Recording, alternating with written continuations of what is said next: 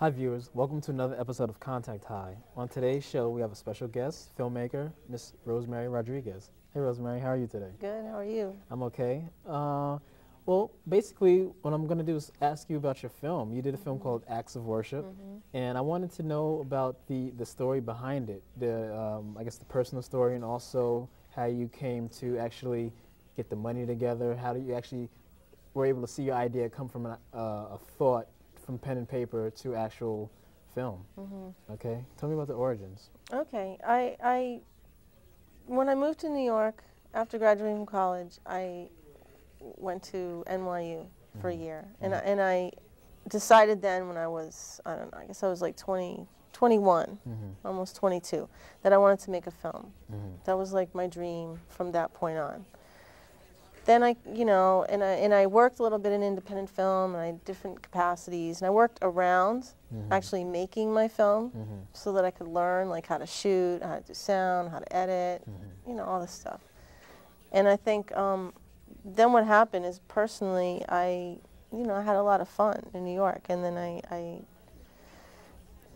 I always was like drank and used drugs or whatever, but at some point my life got out of control here. And so my dreams kind of went out the window. And sometime around 30, my life got back on track. And so I never lost that dream of making a film. And then it seemed like the only real way to let go of my past, which, you know, at 27, I found myself, you know, really screwed up, basically, and homeless and whatever. And you know, it was a lot of obstacles to overcome emotionally, to go from that point to like changing my life and then getting to my dream was like the next step. And it just seemed like that was, I felt very fortunate to have another chance at life, and that like you know, part of everything just came together, and it wasn't really my plan consciously necessarily, but just to be able to express myself was like, that's what came out first. And I think it was really a way of letting go of my past. And I think first films are often very personal, you know, and you need to say what you need to say first so that you can move on to like expand your world into other things. But so I just thought, because I had this problem with addiction, and I know it's a really important and a huge problem in this world, and that most films, in my opinion, didn't deal with them very well, didn't deal with that subject very well. Not very seriously. Not seriously. I'm very romanticized, or it's a comedy, or, you know. And so I felt like I wanted to portray something very realistic, you know, and just down to earth, and this is what happens to people, and it can happen to anybody, and I just wanted to present it. Mike. Got that. I'll take these two right here. All or nothing. I can't get rid of that one alone. You know that. I got some 20 bags I can swap before. That's all I can do. How much? I need cash, too, for dope. I'm sick. I'll give you 3 20 bags and $20. Give me 3 20 bags and $30, and you're still getting over. I should be getting $160 for these.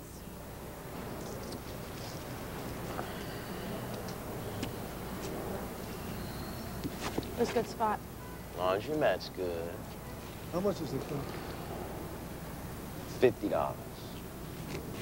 Give us a little description of the characters and the synopsis, and I guess the basic plot and summary of the film, what it's about. Well, the film is basically, you know, it's about a woman who is homeless and who's a drug addict, and that would be the personal world of my past, sort of. And it sort of sets up like what her daily routine is.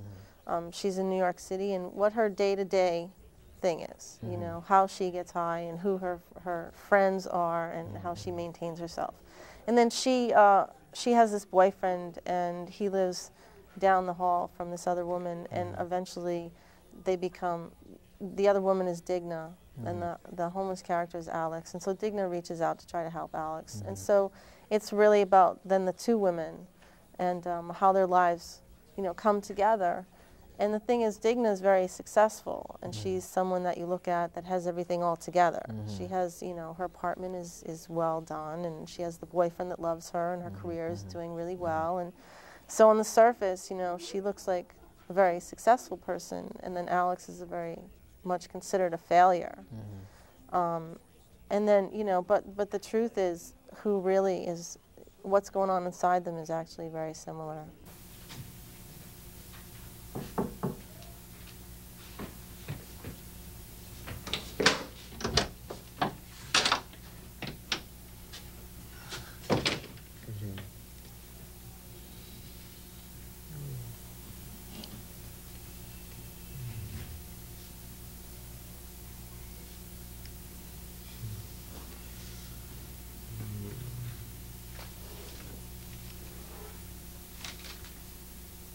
What the fuck is going on? Don't worry about her. It's you, baby. I'm looking for you. Maybe it's better if you come back later on.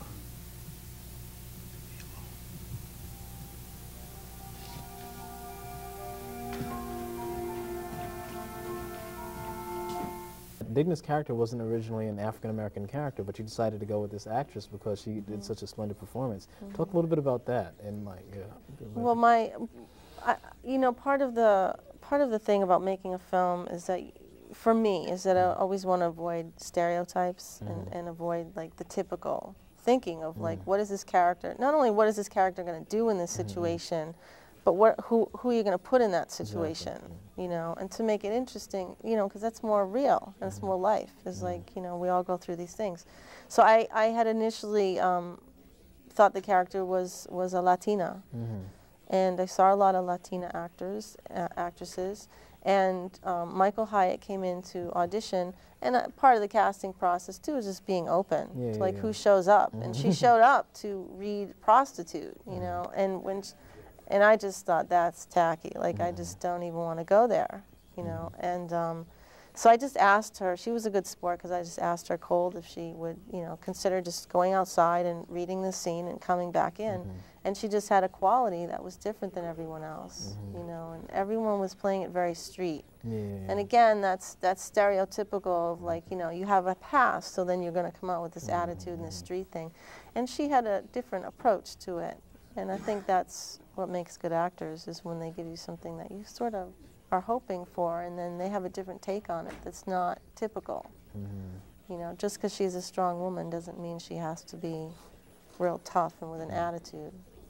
So she had more of a mothering quality. Yeah, I think that was a really good job casting. And I remember we had this discussion, like, you know, when we try to look at how the character, like, I remember at first I was like, well, she's kind of like, you know, maternal black woman taking care of the white kid. And then you were telling me, well, if it had been reversed, then how would that look? The white woman taking care of some black child that was a complete drug addict. So that's another thing that's really odd. Like, you know, regardless of what your take is, what you're trying to put across the screen, it's like people are always going to perceive their own thing out of a film. And it's funny how, like, it is so sensitive. Like, if you have a black character, white character, Asian or Latina in any role, how it could totally change people's opinions on the piece. Yeah, definitely. And it's odd because one of my producers, Frederick Sunwall, when you know, based on the script, and when we were going through the casting process, which Susan Shopmaker was the casting director, when we went through that process, he actually pointed out to me, well, you know, now you've got a white character and a black character.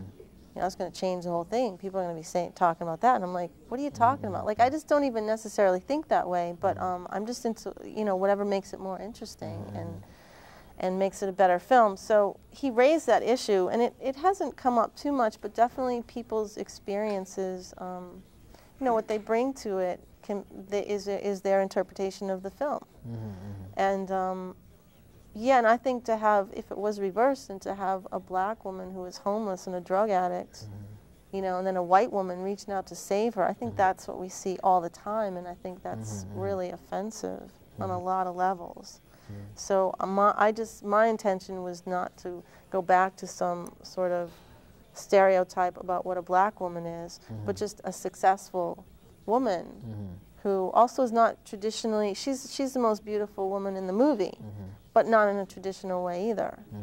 You know, so I just wanted to give her opportunity to be a strong character.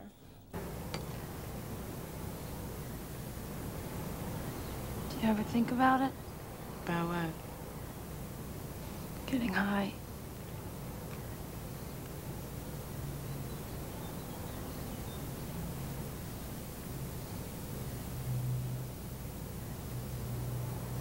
Sometimes. Me too. My heart starts racing. I feel all shaky inside.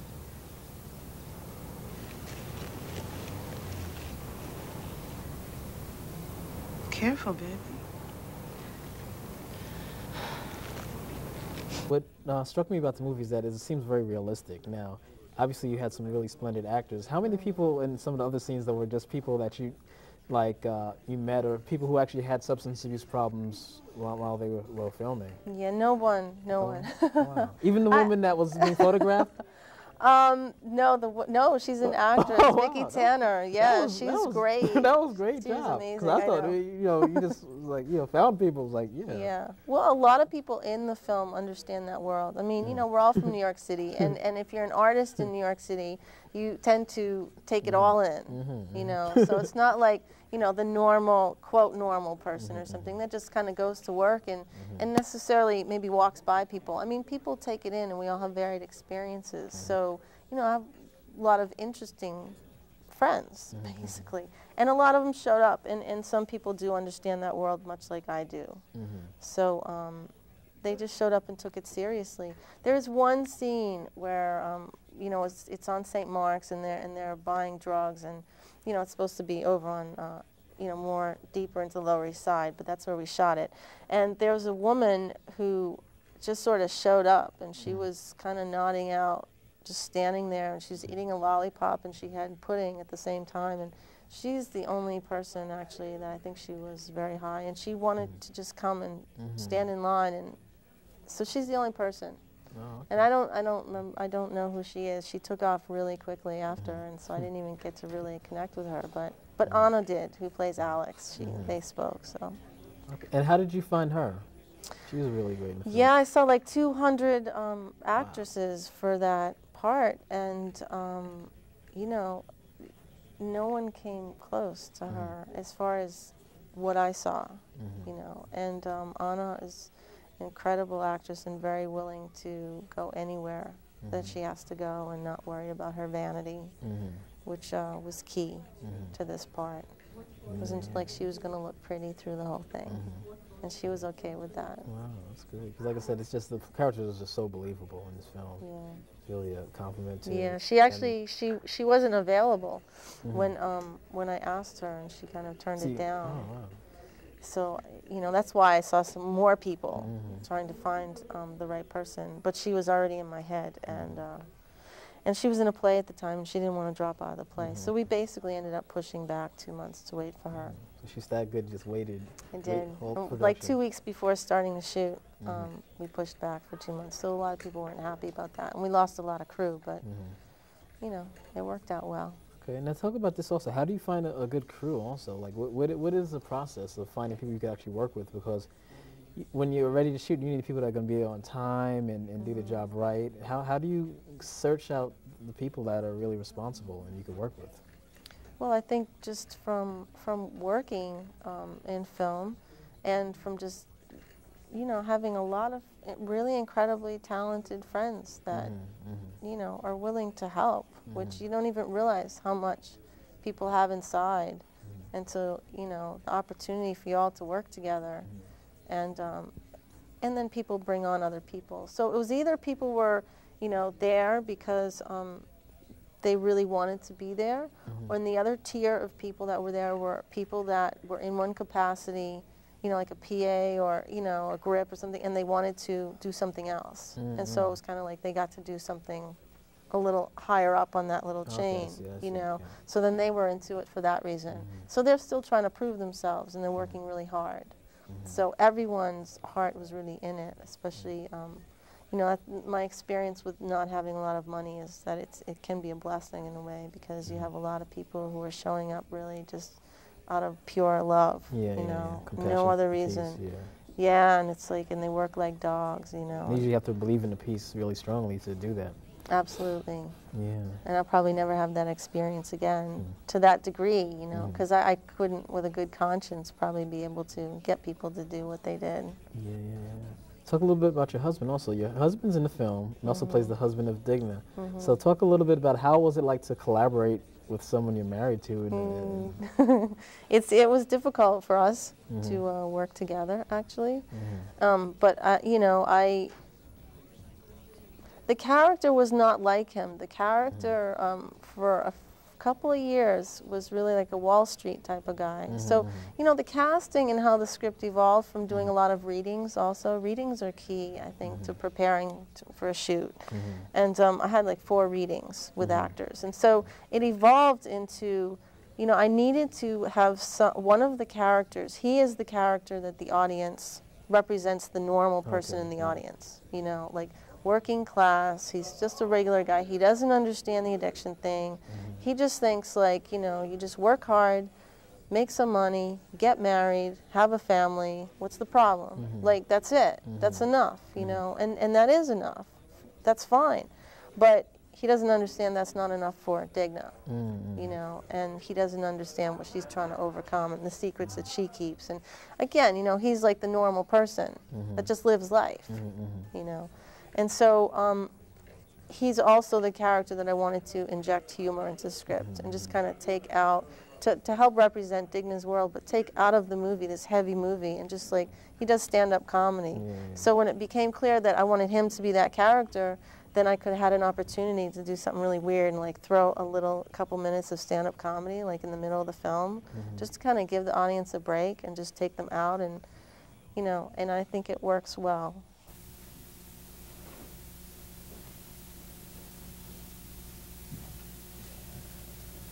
Did I show you the new rhythm I got?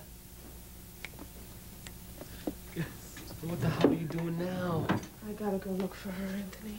Oh, Digna. I gotta go look, man. Even if I don't find her, I gotta look. I don't want to fight. I'm sorry, all right? Well, then let me go. I can't let you go. What the fuck you mean you can't I let haven't me? seen you act like this since you lost our baby. Why the fuck are you bringing that up now? When did you want me to bring it up? Never. I can't go through this hell again. Well, then you don't have to. I don't know what to do, okay? I didn't know what to do then. And believe it or not, I don't know what to do now. But you're acting This is about same helping way. someone who is in trouble. Digna, you're the one in trouble. You're in trouble. I love you. Don't you get it?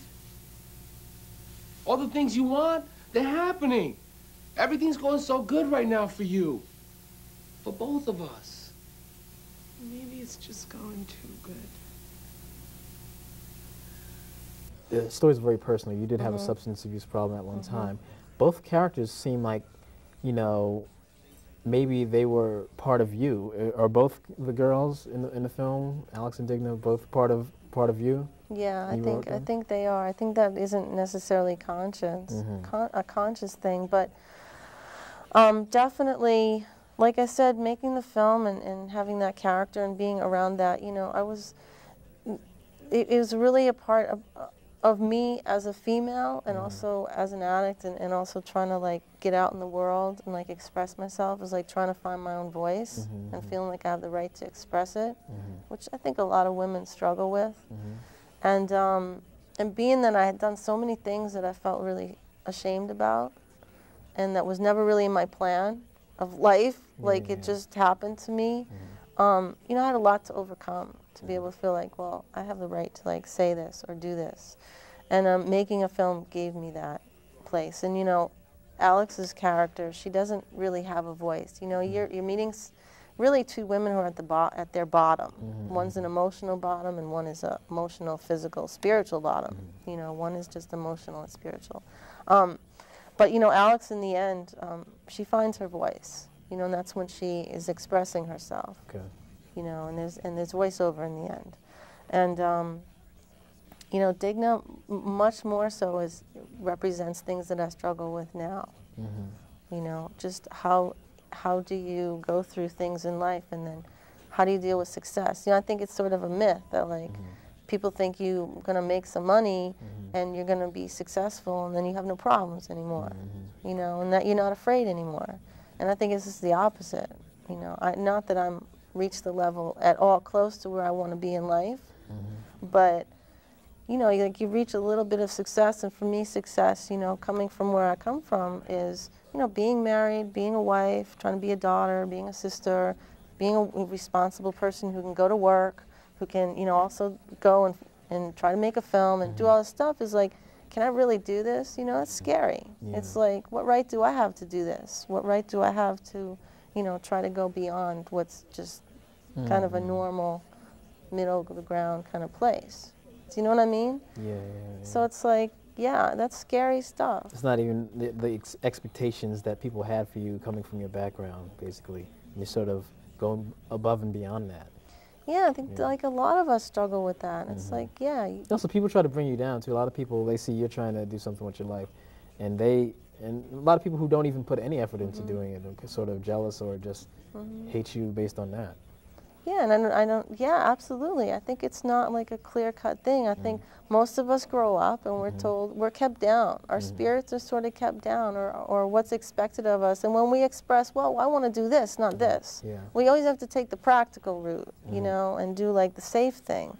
And I think that's what most of the world does. I'm trying not to do that, although I'm always struggling with that, you know, because then I question, why am I trying to make films? Why am I trying to do this? You know, it's painful. It's heartbreaking, but it's also awesome at the same time. So not everyone wants to deal with all that, you know? Yeah, I know, like the first thing I've shot, it's like, I always get so ambitious about shooting something, and then the day comes when I'm like, oh damn, what the hell have I gotten myself into? What the, why am I doing this? This is like serious work. This is overwhelming. How, you know, and I'm just me, you know? But then after you're finally finished and you're looking at the pieces like, wow, you know, this is a true accomplishment. And it's a lot better than, you know, basically when you work for other people, you're sort of working for them to, you know, do their vision, their project. But then when you get to see something of your own belief, of your own vision come to fruition, that's such a splendid feeling. It's the most amazing feeling in the world. It really is. Talk about the whole film festival experience. Have you won any awards for the film? Yeah, well, we, you know, I'm very fortunate because, you know, we worked really hard and we got to go to Sundance. That's where we premiered the film at Sundance, and then we went on to Rotterdam, and then I spent all last year, you know, going to film festivals and yeah, getting some awards all over, and it's a real, it was a real trip. You know, it was a real lesson in the business of filmmaking, you know, and that's something that I think is really important for people that are starting out to really embrace. And I was very naive, thinking, well, you just make a film that's good enough, it's going to find its way and it's going to take care of itself. Okay. Wrong. Yeah.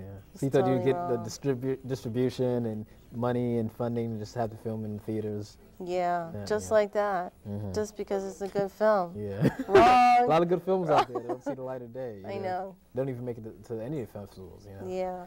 Look at like John Cassavetes. He did a lot of films that were people that were not name actors at the time, and a film like Robert Downey's Putney Swope. How would you compare like independent film of that generation to now? What do you think are the pros and cons of doing it now? Well, I think, you know, John Cassavetes, he acted and he made money so that he could make his films. It wasn't like he was getting money for his films, and you know, he struggled with that. That's my understanding. And I think anyone that wants to do a film like that, sure. I shot my film on film.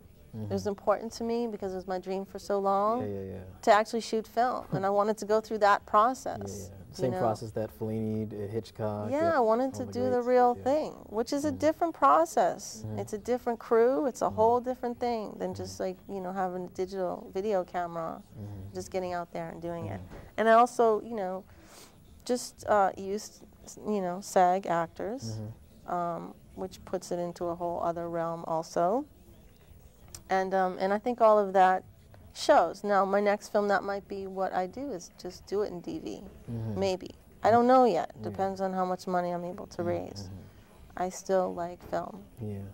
It's still a certain aesthetic that film has that video doesn't have, even though they've come a great way with the video technology, though. It does look really great, but still, the film experience is just, you know, incomparable. It's different. Yeah, definitely. And I guess, what else would you like to share about the film? If anyone was watching this and they're interested in film, you know, I think the important thing is really to try to understand the business a little more, and to understand that, you know, it's sort of misleading to think, in my opinion, that you can just get a digital video camera for $5,000 and go out and make a film. You can do that. Part of the problem with a lot of these films is like the acting is really bad, you know, because if you're going to throw your friends in front of a camera, so, you know, I think that a lot of it shows like a lot of films, you know, it does come down to like writing a good story, having good actors, and then finding a way to express what you want to say through the medium. Now, in order to get it seen, even if it's a small film like that, you still need to have something that means to get it out, either broadcast or in theaters or whatever. And I feel very jaded about the state of independent film because there isn't any independent films, very few that actually get out there. Yeah. There's really no distributors that are very willing to take risks. There's little niches, or some smaller distributors that basically none of them have any money anyway. But whatever they're going to do, they'll take like gay films, they'll take little foreign films, or there's little niches, you know. And other than them, it's just bigger companies that are basically all owned by studios. So what happened to independent film? You know, any companies that were doing well in the 90s got bought up. So there isn't any independent film anymore. It doesn't really exist, you know, on a very small level. So I think I don't even like that term anymore. Because people that go out and make, and like I did, and spend years and like, you know, save all your money and then raise a little bit of money after you get a shot and then try to get it out there, you know, you can't compete. Well, I want to thank you for being here on the show, Rosemary. It's really a pleasure. And I'm glad we finally got to do this. And thank you very much. Thank you, Olumide. Oh, no problem. Thanks. Okay. So, viewers, thank you for watching, and tune in really soon. Goodbye.